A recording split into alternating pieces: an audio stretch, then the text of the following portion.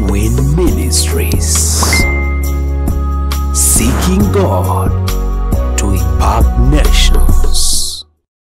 Our topic today is a question. Mada yetu ya leo ni swali. It's a question. Ni swali.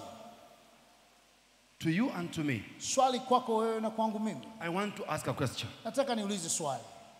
Have you taken resolutions concerning raising the Tabernacle of David?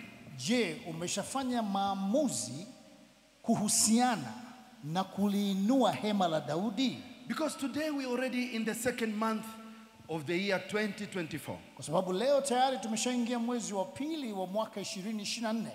Have you taken resolutions? Je, umeshafanya maamuzi na hatua ambazo utachukua concerning raising this Tabernacle of David? Hatua za kimaamuzi kuhusiana na kuinua hema hii ya Daudi. And probably somebody is asking, what is this Tabernacle of David? Na inawezekana kuna mtu anauliza, hili hema la Daudi ni nini? Forget about resolutions, forget about raising it. What is this Tabernacle of David? Kuhusu hatua za kimaamuzi unazozichukua au kuinua hili hema. Hili hema hasa ni kitu gani? The Hebrew word for the word tabernacle, neno la Kiebrania kwa ajili ya neno hili hema or tent, hema, is the word ohel. ni neno hili ohel. Ohel means a dwelling place. Ohel manake ni mahali pa kuishi au pa kuketi, It means a home. Inamaanisha makazi. It also means a place of refuge. Pia inamaanisha mahali pa kimbilio. The Tabernacle of David, hema la Daudi, is referred to three places in the Bible. Huwa katika Biblia linaonyeshwa au linaelekeza kwenye maeneo matatu. The first reference is Isaiah 16 verse 5. Nukuu ya kwanza iko katika Isaya 16 na mstari wa 5. The second reference is what Mama delved in for so long when she was teaching us right from the start of this year, Amos chapter 9 verse 11. Na rejeleo la pili ni lile ambalo mama alikaa sana kwa muda mrefu toka mwaka umeanza katika kitabu cha Amosi sura ile ya 9 mstari wa 11. And she taught us all the way to verse 13. Na alitufundisha mpaka mstari wa 13. But then in the book of Acts, lakini katika kitabu cha Matendo ya Mitume chapter 15, sura ya 15, the apostle James in his own words pia kuna Yakobo katika maneno yake mwenyewe makes reference to the Tabernacle of David. Anarejelea kuhusu hema la Daudi. And James says, na Yakobo anasema in that book of Acts, katika kile kitabu cha Matendo ya Mitume, God is going to help his people to rebuild, to repair. Mungu anakwenda kuwasaidia watu wake kujenga tena au kufanya ukarabati, to raise, kuinua the Tabernacle of David. Hema ya Daudi. But there's a word that he puts there. Lakini kuna neno ambalo analiweka hapo. If you read that verse, he says, the fallen Tabernacle of David. Lakini ukiangalia ule mstari unasema hema la Daudi lililoanguka. Why the fallen? Kwa nini lililoanguka? I'm just laying a foundation for us to understand the Tabernacle of David. Ninaweka tu msingi ili tuweze kuelewa ili hema la Daudi lina maana gani. Abraham was called out from the Gentiles. Ibrahim aliitwa kutoka kwa mataifa. And God made a covenant with him. Na Mungu akafanya agano pamoja naye. And that covenant involved bringing a nation out of Abraham. Na lile agano lilihusiana au lilihusu kuzaa taifa au kuleta taifa kutoka kwa Ibrahim. And therefore God was in covenant with the nation of Israel. Kwa hiyo maana yake Mungu alikuwa na agano na taifa la Israeli. Because he was in covenant with Abraham, who was the father kwa sababu of Israel. Alikuwa katika agano na Ibrahimu ambaye ndiye alikuwa baba wa Israeli. Then there came the Mosaic law. Alafu ikaja sheria ya Kimosaiki. And we know about ya Musa. The system of sacrifices. Ambayo katika hiyo sheria ya Musa ndani yake kulikuwa na mfumo wa kutoa dhabihu. All that was with the children of Israel. Haya yote yalikuwa yakifanyika na wana wa Israeli. The Gentiles were excluded. Wa mataifa ambao hawakuwa Waisraeli wao walitengwa. They were not part of this covenant. Hawakuwa sehemu ya hili agano. So the system of sacrifices, the Mosaic law, went on and on. Kwa hiyo mifumo hii ya kutoa dhabihu na sheria hizi za Musa ziliendelea na kuendelea na kuendelea. And it is during that period of David Na ilikuwa ni katika kipindi cha Daudi that we see David also making reference and talking about the tabernacle. kwamba tunaona Daudi naye akiweka rejeleo au akinukuu na kuzungumza kuhusu hema. And this tabernacle or tent of David was a precursor of the temple that Solomon built. Na hema hili la Daudi ilikuwa kama ni akisi ya lile hekalu ambalo Suleiman alilijenga. And we understand that the tabernacle of David housed the Ark of the Covenant. Nasi tuelewa ya kwamba hema ya Daudi ndio iliyobeba lile sanduku la agano. David wanted to build a temple Daudi alitaka kujenga hekalu for the Lord. kwa ajili ya Bwana. But actually that was done by his son Solomon. Lakini hilo lilifanyika na mwanawe Suleiman. And we are made to understand that it was made of elaborate design. Na sisi tunafanywa kuelewa ya kwamba ubunifu wake ulikuwa ni wa kuvutia sana. And Mama told us that David, in preparation for his son to build the temple in today's currency, Na mama alituambia Daudi katika maandalizi ili mwanawe ajenga lile hekalu, ukiweka katika fedha ya leo, he saved equivalent to $20 billion.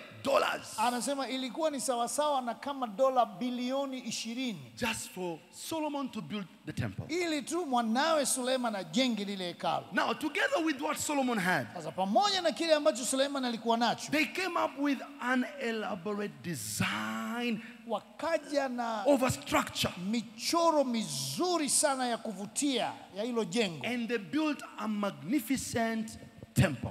na walijenga hekalu zuri sana sana la kuvutia. But it was still under the systems of sacrifices, Lakini the law.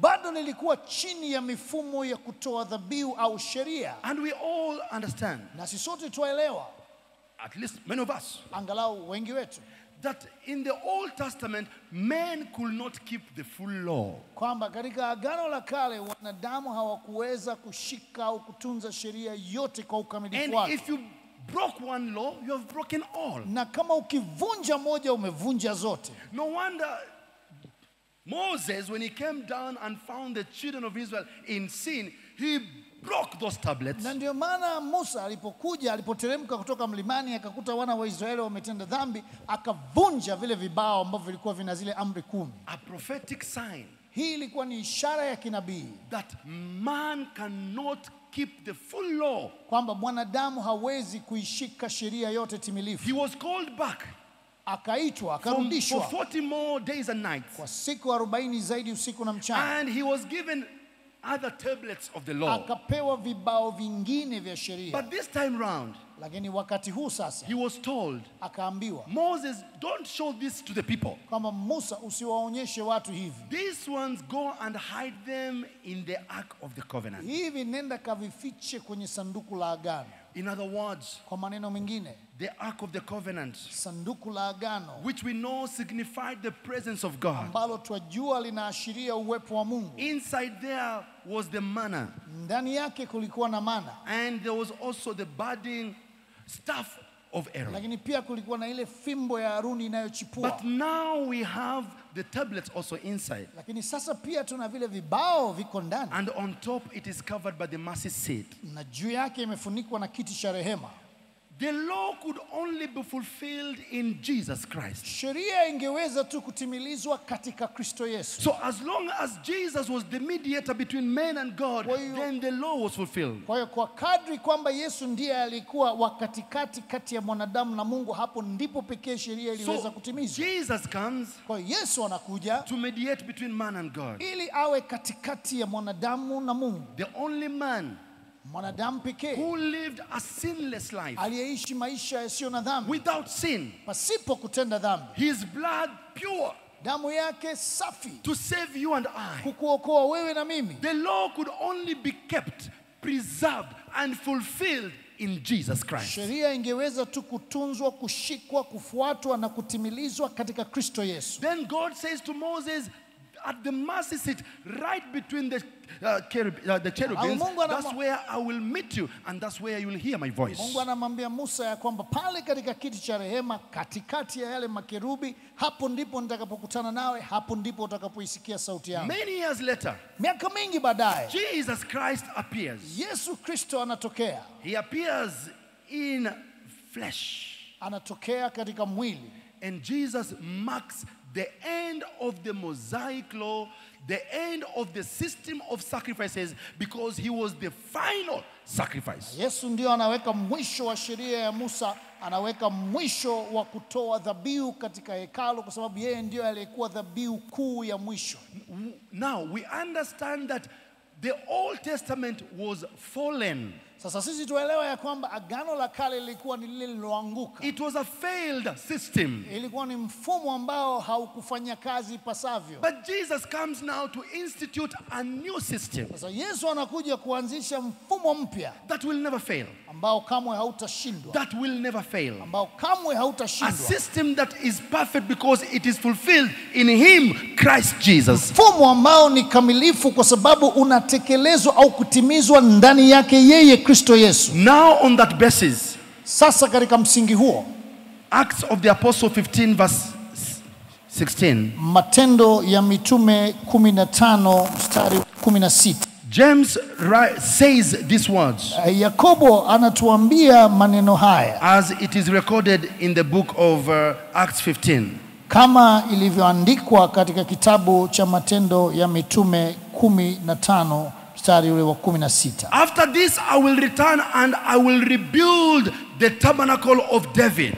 Baada ya mambo haya nitarejea nami nitaijenga tena nyumba ya Daudi, which has fallen down. Iliyoanguka. I will rebuild its ruins. Nitaijenga tena maanguko yake. Jesus Christ says, Yesu Kristo anasema, I will destroy this temple. Nitalivunja hili hekalu. And in 3 days, na katika siku 3, I will rebuild it. Nitalijenga tena. When you talk about the tabernacle of David, unapoongea kuhusu hekalu au hema ya Daudi, you are talking about Jesus Christ himself. Unaongea kuhusu Yesu Kristo mwenyewe. The resurrection ule ufufuo of Jesus Christ wa Yesu Kristo is the rebuilding ndio kule kujenga upya of the tabernacle of David. Kwa hema ya Daudi. You and I, wewe na mimi, we need to find our place. Tunahitaji kupata mahali petu in that resurrection of Jesus Christ. Katika ule ufufuo wa Yesu Kristo. And that is only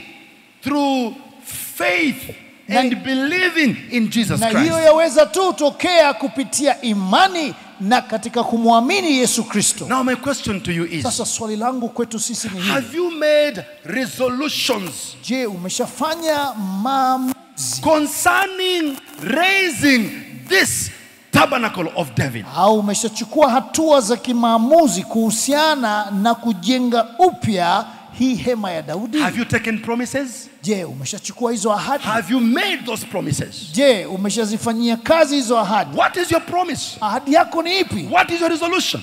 Maamuzi yako ni yapi? And I call them resolutions because you cannot live on only one commandment. Na mimi nayaita ni maamuzi, yani mengi, kwa sababu huwezi kuishi tu juu ya amri moja. You live upon fulfilling many commandments. Unaishi juu ya kutimiza amri nyingi. So have you made resolutions? Sasa umeshafanya maamuzi? What are your resolutions?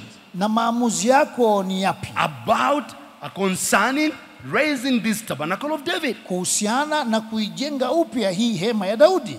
Friends, marafiki, the difference between 1 year and the other year, tofauti kati ya mwaka mmoja na mwaka mwingine, when we say at the beginning of the year happy new year, tunaposema mwanzo wa mwaka heri ya mwaka mpya, it's not just in the numbers. Sio tu katika nambari. If you look at it critically, ukitazama kwa kina, it's about fulfilled resolutions. Ni kuhusiana na yale au hatua za kimaamuzi zilizotekelezwa. It's about promises that were taken and they were kept. Ni kuhusu ahadi ambazo mtu alizichukua alafu akasimama nazo na kutembea nazo. Many Christians today, Kristo wengi leo, we have a lot of baggage. tuna mizigo mingi. We have so much carryovers. Tuna mizigo mingi ambayo huku tuliacha tukaibeba nayo tena kuingia tena mwaka mwingine. The carryovers Sasa hii tuliyoibeba are because of unfulfilled resolutions. kutoka kule tulikotoka ni kwa sababu ya hatua za kimaamuzi ambazo hazijatimizwa. Because of unkept promises. Ni kwa sababu ya ahadi ambazo hatukuzishikilia na kuzifuatilia na kuzifanyia kazi. We keep on asking God for new things. Tunaendelea kumwomba Mungu atupe vitu vipya. Give new things. Nipe vitu vipya. But if we were to keep our promises that we took, Lakini kama tungezishikilia zile ahadi ambazo tulizipata huko nyuma resolutions that we made, na hatua za kimaamuzi ambazo tulizichukua, then it will be about continuous fulfillment of God's agenda in our lives. basi itakuwa ni kuhusu mwendelezo wa utimilifu wa ajenda za Mungu katika maisha yetu. So what is the carryover? Kwa hiyo hivi vitu tulivyovibeba huku na kuja navyo huku ni vipi? Christians carry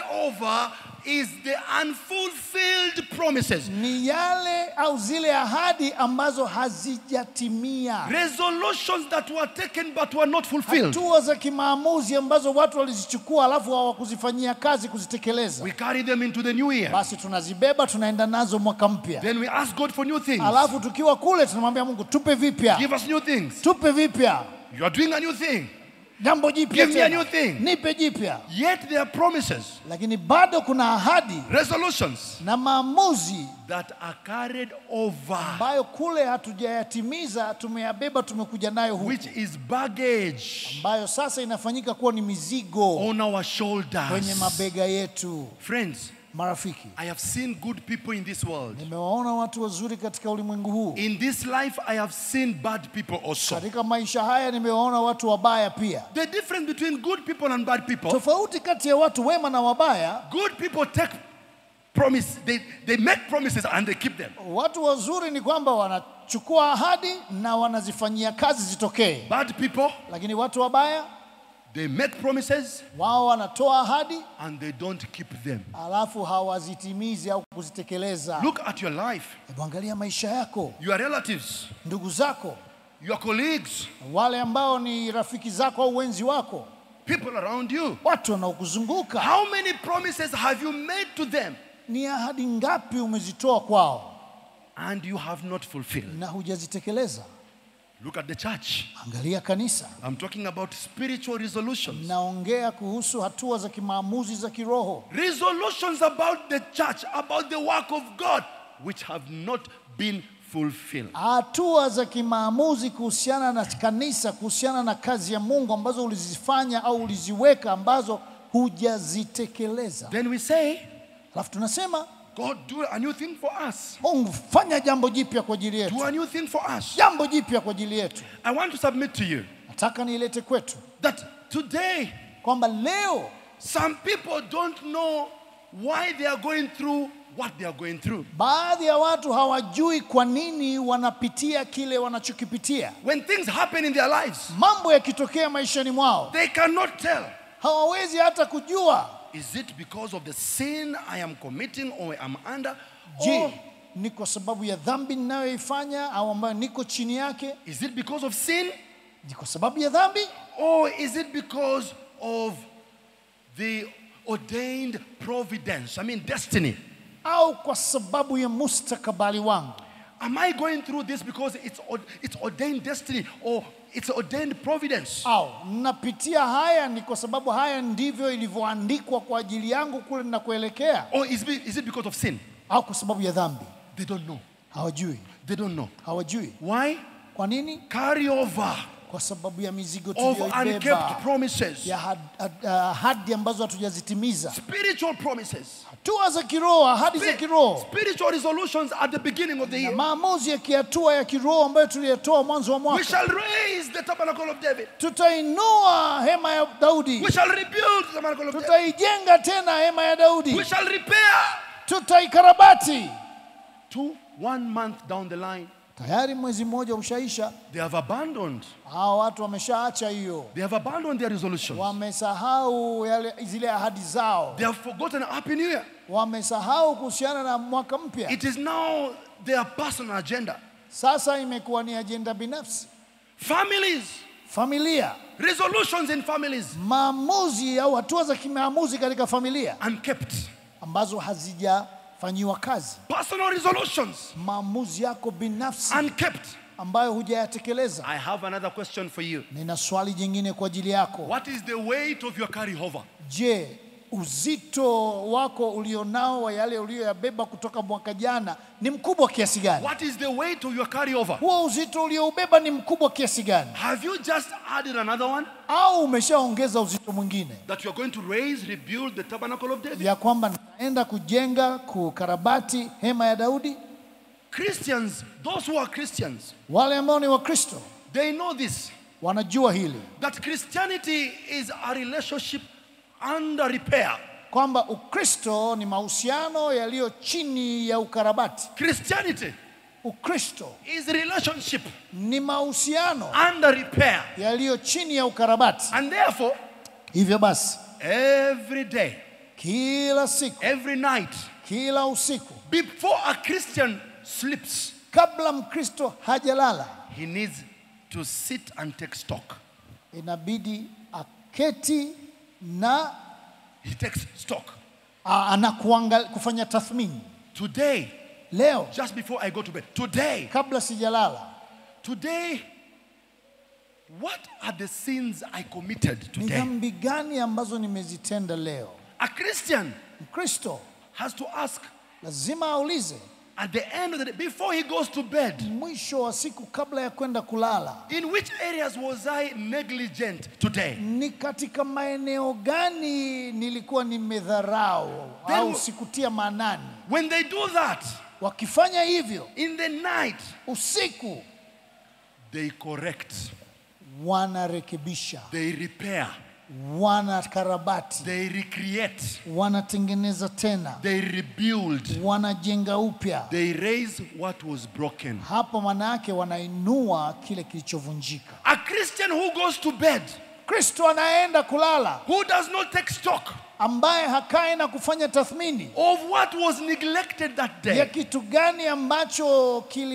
kilifanywa kwa uzembe au kudharauliwa, of the sins they committed that day, au kuhusiana na dhambi alizozitenda siku ile. When they go to bed like that, they sin against God. Wakienda kulala kwa jinsi hiyo, watenda dhambi dhidi ya Mungu. It is sin against God. Ni dhambi dhidi ya Mungu. For you to continue going to bed, sleeping without taking stock. Kwa wewe kuendelea kulala siku hata siku pasipo kufanya tathmini ya maisha yako. Without reflecting which areas, which word did I say that I was not supposed to say. Pasipo kupitia maisha yako na kujiuliza ni maeneo gani au maneno gani niliyasema ambayo sikupaswa kuyasema. Which area did I neglect today? I need to repair. Eneo gani leo sikufanya vizuri nahitaji kulitengeneza, kulikarabati. Which sin did I commit today? Dhambi gani niliyoifanya leo? Then correct it. Basi irekebishe. Then repair. Basi ebu karabati. Then rebuild. Basi jenga tena. Then raise. Basi inua. If you don't do that, kama utafanya hivyo, you will have so much carryover. Utakuwa na mizigo mingi iliyokuwa huko nyuma. And concerning the tabernacle of David, na kuhusiana na hekalu au nyumba ya Daudi, you will want one day to say, let me repair. It will be too late. Siku moja utasema, hebu leo ngoja nianze kufanya ukarabati. Utakuwa umechelewa sana. It will be too late. Itakuwa umechelewa sana. Why? Kwa nini? Take an example of a bush in your backyard. Hebu chukua mfano wa kichaka kilicho nyuma ya nyumba yako. When the grass starts growing, majani yanapoanza kukua, if you don't take action immediately and cut the grass when it's still starting to grow, kama hutachukua hatua na kuyafyeka yale majani wakati yanaanza kukua, if you postpone it and postpone it, ukiwa unaahirisha na kuahirisha, you will end up utaishia spending sometimes 1 week or sometimes months or sometimes even giving up when you want to clear the bush. Utaishia mara nyingine kutumia wiki moja au mwezi, mara nyingine hata utakata tamaa kushughulikia kile kichaka. Take another example. Chukua mfano mwingine. When you don't brush your teeth every day, Kama usiposugua meno yako kila siku, day 1 you skip. Siku ya kwanza unaahirisha. Day 2 you skip. Siku ya pili unaahirisha. Day 3, day 4 you skip. Siku ya 3, ya 4. The day you buy a toothbrush, Siku utakaponunua mswaki, when you start brushing, yani utakapoanza kusugua meno, blood will come out. damu itatoka. Sometimes even those teeth will come out. Na mara nyingine hata meno unaona utastukia mkononi. Yametoka yote. Yanatoka yote, unakuwa kibogoyo. You brush and blood is coming out because you neglected brushing your teeth. Mswaki na damu inatoka. Kwa nini? Kwa sababu ulidharau kupiga mswaki kila siku. Take another example. Chukua mfano mwingine. When you take long without taking a bath. Unapokaa muda mrefu pasipo kuoga. 1 week you are not bathing. Wiki moja wewe hujaoga. The day you go to bath, siku utakayoenda kuoga, your body will be like a crocodile skin. Hapo sasa mwili wako utakuwa na ngozi kama ya mamba. You will need a rock. Utahitaji jiwe la kusugulia to rub your body, ili utoe ule ukoko ulio kwenye mwili wako, the piles of dirt that have piled on your body. Kwa sababu ya ule uchafu ambao umekaa kwenye ngozi yako. If you look at the sole of your feet, ukitazama huku chini kwenye miguu yako, kwenye nyayo, you have not taken a bath, kwa sababu hujaoga muda mrefu, they will have to carry you to car wash. Itabidi yani sio kwa wale watu wa makucha, watakupeleka pale kwenye waosha magari. How many Christians here need to be taken to the car wash? Wakristo wangapi inabidi wapelekwe kwenye sehemu ya kuoshia magari? Because they say rebuild, but they're not rebuilding. Kwa sababu wanaambia bwana jenga upya hapo. Repair, but it is empty words. Karabati, wewe unakaa kimya. Titus 1:16 says, Tito 1:16 anasema, they praise me with their mouths, wananisifu na vinywa vyao, with their words, na maneno yao, but they deny me with their actions. Lakini hatua zao ziko mbali, mioyo yao iko mbali nami. Ezekiel 33 from verse 33 Ezekiel 33 kuanzia mstari 31 mpaka 33 anasema, they come to hear my words, wanakuja kusikia maneno yangu, they sit before my words, wanaketi mbele ya maneno yangu, but they have no intention of doing them. Lakini hawana hata lengo ya kuyafanya hayo maneno. They are ready to continue carry over. Yani wao wako tayari kubeba mizigo ya mwaka jana kuja nayo mwaka huu. Celebrating, wanasherehekea, but doing nothing. Lakini hawafanyi chochote. The word believe, neno amini, the word believing, neno kuamini, it's about doing. Ni kuhusu kuchukua hatua na kutenda. If you want to rebuild the tabernacle of David, kama unataka kujenga tena hema la Daudi, find your place in the resurrection of Christ. Kwanza tafuta nafasi yako katika ufufuo wa Kristo. Where are you in the resurrection? Uko wapi katika huo ufufuo? That's why the staff of Aaron was put in the ark of the covenant. Na ndio maana fimbo inayochipua ya Haruni iliwekwa ndani ya lile sanduku la agano. Apostle told us that it budded overnight. Mtume alituambia kwamba ile fimbo ilichipua katika usiku mmoja. In other words, kwa maneno mengine, resurrection. Ufufuo. Resurrection. Ufufuo. Resurrection. Ufufuo. Where are you in the resurrection? Uko wapi katika huo ufufuo? Beloved, wapendwa, Christianity is about repair. Ukristo ni kuhusu kukarabati maisha yetu. It's about rebuilding. Ni kuhusu kujenga tena. I want to ask a question. Nataka niulize swali. But this time I will not ask anybody to answer. Lakini sitaomba mtu yeyote ajibu. I will go to specific people. Nitaenda kwa watu mahususi. And you will note that there are a certain category of people. Na utagundua ya kwamba kuna makundi fulani ya watu. In terms of age. Kwa habari ya umri. Because I want us to learn something. Kwa sababu nataka tujifunze jambo.